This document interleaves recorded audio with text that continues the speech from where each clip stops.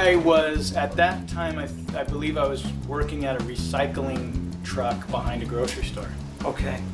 And so did you quit that and say, okay, I'm a comics guy now? I did. I sold my car and had enough money from that to pay the rent for a couple of months.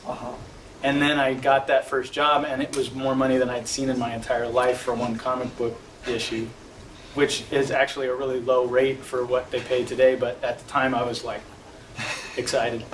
And I paid off all my debts, paid the rent, and I had enough saved up from that to get me through the next few months. And there was no calls for 3 months. So I had to go back to driving a truck, and that's what I did after that. So when did the next batch of work come? The next batch of work came probably about a month after I started driving a truck again. I got a job that I didn't know was coming. An editor had called me and said, would you like to do this short 10-page story in an anthology that we're doing? It was also for DC.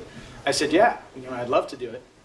And then I said, just let me know when and what and all the details. And he said, okay, we'll let you know. I didn't hear from him for 2 weeks, and then I got home from driving the truck at the end of the work day. One afternoon, there was a FedEx box sitting on my doorstep with a script and pages in it, and it was due in a week. Pencils and inks. I didn't even know it was coming. So I did it. I got it done. And yeah, but I had to keep my day job.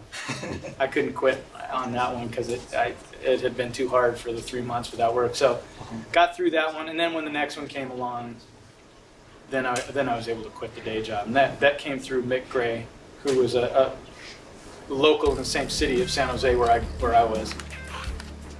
And he had heard through the grapevine that I was local and young, and a friend told him he said, he's good, you should ink him. And so he asked for me by name to this editor who was asking if he would ink some short stories. And that's how I got that job. And once I got that done, got through that, then it was a pretty steady stream of work after that.